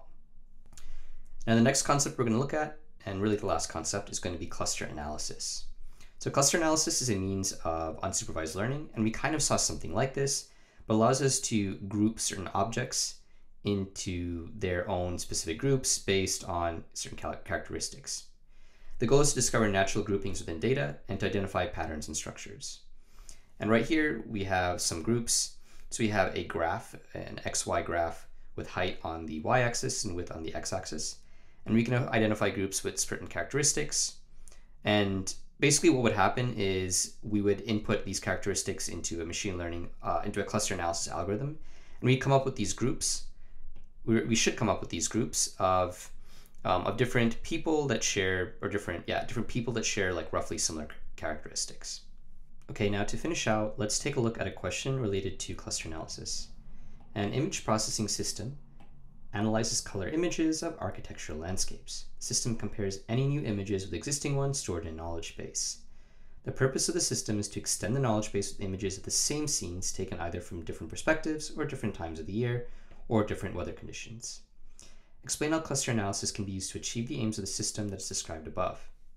So basically what's going on here is we're taking new images and we want to store images of the same scene, but taken from different perspectives or different times of the year or different weather conditions together. So you basically want the same scene, but we want that scene in like looking slightly different based on the time, conditions, etc. So how can we use cluster analysis to do this? Well, with cluster analysis, we can group together images based on certain characteristics. So what we could basically do is we could put all of those, we could take whatever is our knowledge base, and then we can put our new images in there. And then if we use cluster analysis, then we would be able to kind of see, we'd be able to take all the new images and group them together with the old images based on scenes. So, I mean, I guess we could probably do this every time we add new images, just because then we wouldn't have to go physically like look through and put those images together. We'd just be able to apply an algorithm to all images, including the new images, and then they would just, the new images would be clustered together with other images that are of the same scene. And that's basically how we could use cluster analysis. Cluster analysis would look at different characteristics of that scene, including lines, windows, edges, or anything like that, and kind of group them together. This mark seems a bit weird because I kind of feel like all three of these say the same thing, and yet this is worth 4 points. This is maybe the only difference, but I guess it's just kind of a sign that you should probably just repeat yourself. Anyways, that brings us to our next section, which is natural language processing. So what is natural language processing? It's basically a field of artificial intelligence that focuses on understanding, interpreting, and generating human language. It works by using machine learning algorithms that employ statistical and deep learning models in order to interpret language. And oftentimes these machine learning algorithms, or these methods of processing language, employ linguistic rule-based algorithms. So they basically employ algorithms that can break down language into its components and understand how to manipulate it and work with language. We used NLP for a variety of tasks. Probably the most common type of task you've come across has been voice recognition, or something like Google Translate. But there are a variety of applications, including translation services, sentiment analysis, or analyzing the mood of a speaker, customer service, and information extraction. So basically just getting some information from either textual or voice-based language, or language in really any medium. So right here we have a little graph, and we can say that NLP falls the intersection of computer science and linguistics. So why is NLP a difficult problem? So the first reason is the inconsistent application of syntax. So every language has some kind of syntax, and while there are exceptions to the syntax, generally those exceptions are well documented. And this is true for any language that has, let's say, more than 100,000 speakers, right? Like, for example, I've been learning Russian for a long time, and Russian has a lot of exceptions to grammar rules, but those are all pretty well documented, and you can find those in any textbook. However, when people speak, they often break the rules of their language. People don't follow the rules of the language in which they're speaking, and this can make NLP a difficult problem, because when an algorithm has to process someone speaking, but that person doesn't follow like the rules of the language they're speaking, then it runs into problems. Also, the meaning of sentences or words are context dependent. So oftentimes we could say the same sentence in 2 different ways, or in 2 different situations, and it might mean something completely different. And natural language processing has to be able to deal with this. And this kind of brings me to the multiple meanings of words. So oftentimes, many words have multiple meanings. For example, the word gate could mean the gate to enter a property, or it could mean a gate in an airport.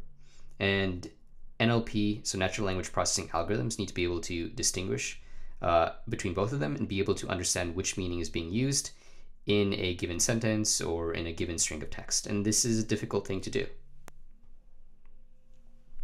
So computers are good at a few things. They're good at learning the rules or the syntax of a language, learning vocabulary, especially vocabulary that's not heavily textual, and learning the meaning or usage of structure, vocabulary, or phrases that are frequently repeated. So basically, computers can approach a language from a mathematical standpoint. Now, to take a deep dive into how natural language processing is viewed and addressed in the IB exam, let's take a look at a practice question. A researcher uses online methods, including emails, to get opinions from academics on the future advances in technology. Over 600 posts are subjected to text analysis using NLP to summarize the opinions. Supervised learning is used to train a neural network to analyze the data. So basically, we want a neural network that's going to take some text as input and then output the sentiment, or output perhaps whether their opinion is positive or negative or something like that. It's not exactly clear what the output is going to be, but it's their opinion. So suggest for the scenario a method of developing a fitness function before submitting all the data to the NLP. So if you actually remember, a fitness function is also referred to as a cost function, and this allows us to measure the difference between the error of the output from a neural network and the expected output during training. So a fitness function is going to be something that allows us to kind of address that difference between what type of opinion has been output and what the reality actually is based on some training data. So let's go ahead and look at what the answer is to this question. So what we could do is manually analyze a small section or sample of opinions, decide or define the required outcomes, and then put them through the neural network and construct a fitness function based on this data. So constructing a fitness function is like, again, it's kind of difficult to define it in this scenario because we don't have a lot of details, but I would just imagine that basically what we would want to do is we want to be able to have a function that allows us to measure the difference between the required outcome and what's actually been put out of the neural network. And I guess what this is getting at is that we don't really have training data, so we would actually have to take some of those opinions and then figure out like what the outcomes are before we could ever see whether there was any error or anything like that. And that's what these 2 points address. Now there's another question right here, which is a 6-point question. Explain how this fitness function can be used with a neural network to analyze the complete data. I'm not going to go into this. This is basically just going over what a neural network is.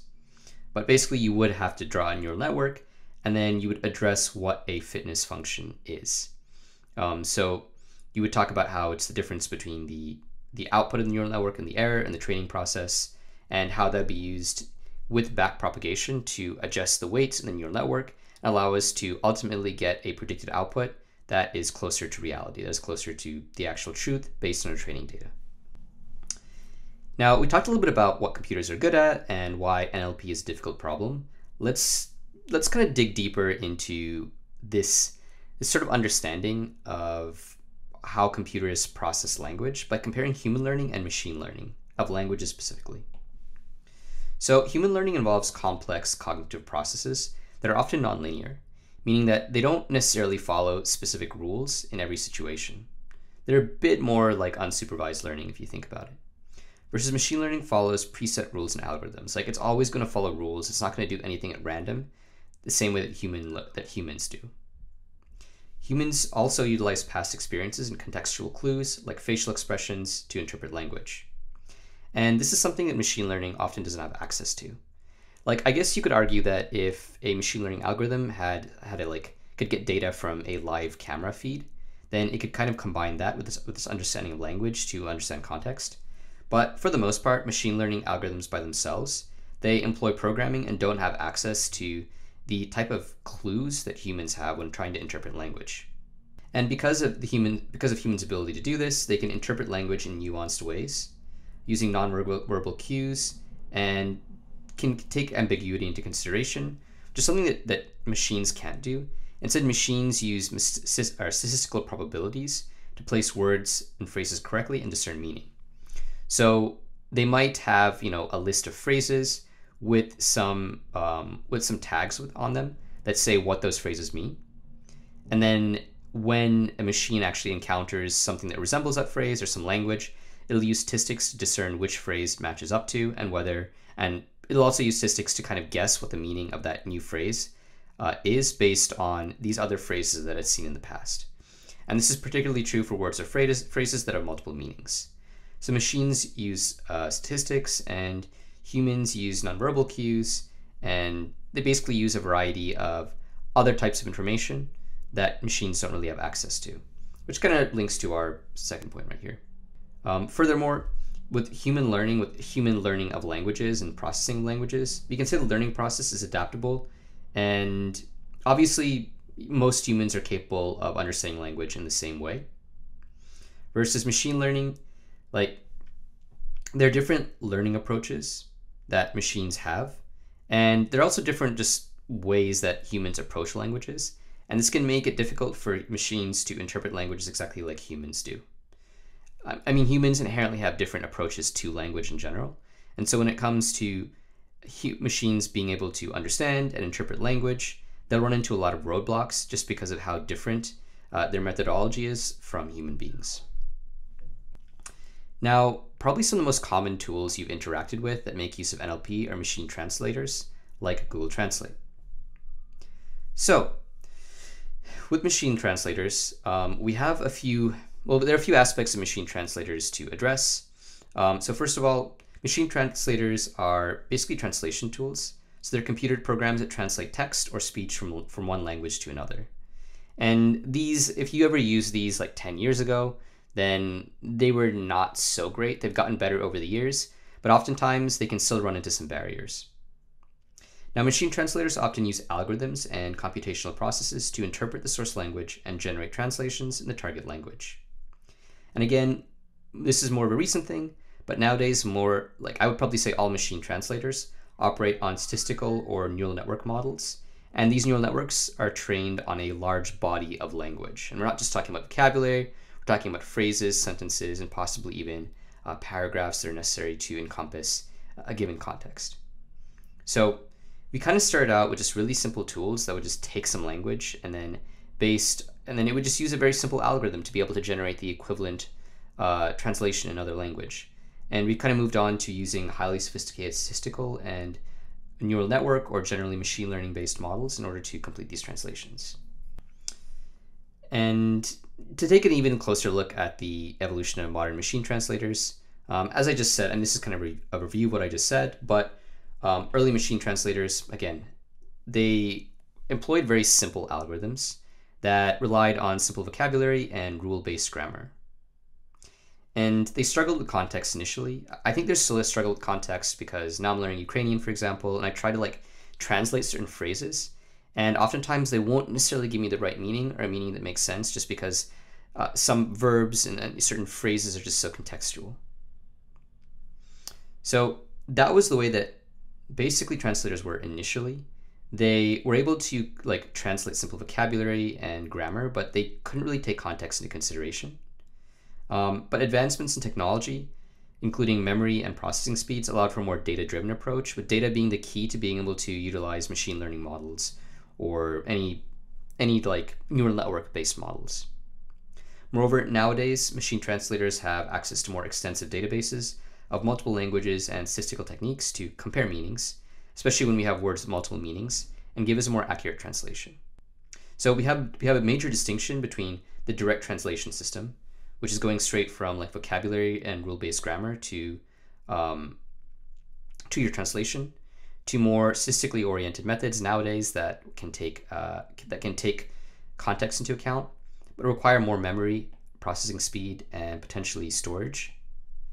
But can kind of take context into account and give us a more sophisticated translation. Now, some of the translations of machine translation reflect the challenges that face NLP, or natural language processing, more broadly. The first is machines struggle with context, especially with things like idioms and subtle nuances of text. And this requires a higher level ability of interpretation.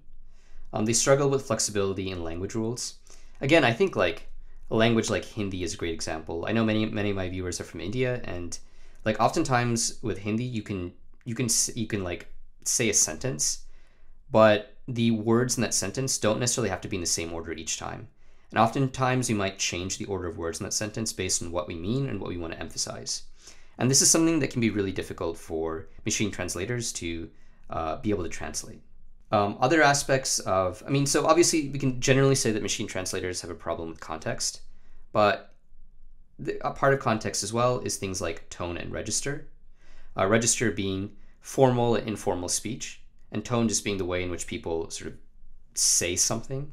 And these are additional complications when it comes to machine translation. Finally, just one really big difficulty is language diversity. There are thousands of languages and dialects worldwide, and being able to translate all of these and really just be able to get a body of language that can be used to train a machine learning based translation system is really difficult. Moreover, for example, right now I live in Ukraine and I spent quite a bit of time learning Russian, and now I'm learning Ukrainian. But what people here do a lot is they often mix both languages in random ways at times. And if you go closer to the border, for example, with Hungary or I guess Moldova, they'll take languages from they'll take words from those languages and kind of mix them together into this Creole. And that's something that can be really difficult for something like Google Translate to address, because of the fact that it's just hard to it can be really difficult for it to just break down a sentence and then have to go through the task of not only detecting what languages are present in that sentence, but then accurately translating each of those in their respective language and putting them back together into something that represents meaning. So now what I want to do is talk about two different methods or approaches to machine translation. And the first is the probabilistic approach. And this is one that relies on statistical models to translate text from one language to another. So basically, we'd have a statistical model that is trained on a large collection of bilingual texts, and it learns the probability of a particular word or phrase in one language being an accurate translation of a word or phrase in another language. So it basically uses that probability to decide what the correct translation is going to be. So this is a prediction that's based largely on data. So it's going to make that translation based on the frequencies of words and phrases observed in the training data. So if we see a particular word or phrase very frequently being a translation for another word or phrase in some set of data, then that's going to allow us to make a translation if we're following the probabilistic approach. Additionally, another aspect besides just using data is an analysis of patterns. So algorithms or machine learning systems that use the probabilistic approach will analyze patterns in the text data to determine which translations are most likely to correct, rather than using a direct word-for-word translation. So as a whole, what you need to remember is that we use probability. We try to statistically analyze different phrases and different pieces of text that are given to us, and we try to figure out, based on past data, what is the probability of that phrase being equivalent to our target language, being equivalent to another phrase in our target language, based on our past data. Now, another approach is the cognitive rule-based approach. So basically what this does is it employs a set of predefined linguistic rules to translate text from one language to another. So it relies on an extensive set of grammatical and syntactic rules, and it uses these rules to dictate how words and phrases should be translated from the source language to the target language. And this is going to be very algorithmic. It requires a deep understanding of the structure and rules of both the source and target language, including morphology, syntax, and semantics. Now, basically what we do is we break the language into a system of signs or symbols. Really, we call these tokens, actually. So we'd break them into different chunks, and then we would analyze them after breaking them up into chunks based on how they follow certain rules. Now, what I'd actually say is that most machine learning systems are generally some combination of the probabilistic approach and the cognitive rule-based approach. And probably one of the drawbacks of the rule-based approach is the fact that this requires you to have a very sophisticated understanding of both the language you're translating from and the language you're translating to. And this can be quite difficult to achieve. On the other hand, this approach can at times be more accurate because we're actually following rules we know of, rather than just relying on some past data, right? So if our past data isn't correct, then we could just be making incorrect translations because of the fact that we don't actually understand what the rules of both languages are. We don't understand that data doesn't follow syntax, and therefore those translations may not be valid. So there are obviously pros and cons to both approaches, but I would generally say that most machine translation systems will utilize both of these approaches, with the probabilistic approach being enhanced by machine learning algorithms. Now, I want to finish off by looking at an IB question that involves both the probabilistic approach and the cognitive rule-based approach. So Google Translate is an algorithm whose function is to translate text from one language to another. One of the resources that it uses is the body of documents produced by the United Nations, which are routinely translated by humans into various languages. Discuss the reasons why Google Translate takes a probabilistic approach in preference to a cognitive rule-based approach. Okay, so one thing to take into consideration first is Google Translate is an order of magnitude more complex than when this exam came out, which is probably 2014. So it's not just using documents. It's using so much more than just documents. Some documents we know that have been translated by humans. We're so far beyond a Rosetta Stone. But anyways, so why would Google Translate use a probabilistic approach versus a cognitive rule-based approach? Now, this is a question I want to address because it kind of gets into the pros and cons of both, which is something that I didn't just break down into a chart. So let's take a look at this question. So we know a statistical model involves comparing text to be translated against previously stored sets of text pairs. So basic equivalencies between both languages, instances where one sentence has been translated into a sentence in one language has been translated into a sentence in another language. And generally, when we're using the probabilistic approach, we're going to have a whole grouping of these. So right here we have like a rehash of what the statistical model is. Right here we have a rehash of what the cognitive model is. And we can say the cognitive model would not be successful for two reasons. The first is that coming up with a clear set of rules is really labor intensive. It's a lot more labor intensive than just getting a bunch of text in both languages or a bunch of translations from one language into another, and then just training a neural network on it. Additionally, the cognitive model can be ruined by problems of context, double meanings, and non-standard language, which is something that statistical models can address more effectively because of the fact that they're not really trying to follow any rules. They're just looking at like what translations are in real life. So they're just looking at instances of translations rather than trying to come up with some like generalizable rules, which, I mean, there's not always generalizable rules for language. We could say the first approach was taken, meaning the statistical model, because the company has stored an enormous set of validated text in different languages, and the increase in processing power allows this corpus is meaning like a collection of language, to be searched and processed. So we have a body of text, we have a huge amount of translated text between both languages or two languages or many languages. And now we also have the processing power to deal and to analyze all this text. So it makes more sense to apply the statistical model, which can also to a certain extent take things like context and double meaning into account. Now, the last aspect of this topic I want to address is chatbots and machine learning.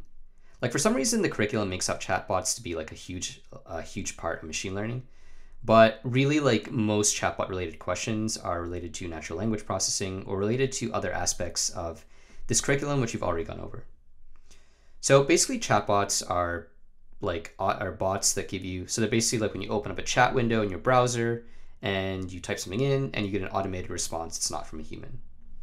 So they evolved from performing simple repetitive tasks to more complex functions like interpreting text and recognizing speech. Nowadays, in things like ChatGPT, you can also update or upload images and have those be analyzed. Moreover, they started out with being able to give you a limited set of responses. And now they use machine learning techniques to allow you to give like expert output or to allow you to give more human type responses. Moreover, modern chatbots learn from their users, adapting and refining their responses and capabilities over time to provide more personalized and accurate assistance. Like probably the most common chatbot is ChatGPT, and that employs something called large language models. And this is basically a system that continually adapts based on user input in order to provide not only more personalized responses, but to provide a higher quality of responses overall to those using ChatGPT. And that actually brings us to the end of this video. So one thing that I would like to go over is some of the sources. One source that I did make use of was the Computer Science Wiki.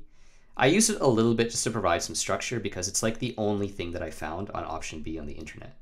The only source rather I found. I also used past papers extensively and ChatGPT. Now to give you some chat updates, by this point in time, I've already released the SL video, but the next video I'm probably going to make is a video comparing all four options because at least on the Discord, that's the question I've gotten the most often. And then I'm continuing to build out my A-level curriculum, which again is maybe not relevant to you, but I always like to tell my viewers like the overall direction of the channel. Anyways, if you found this video to be of value, please remember to like the video and subscribe to the channel. Have a nice day.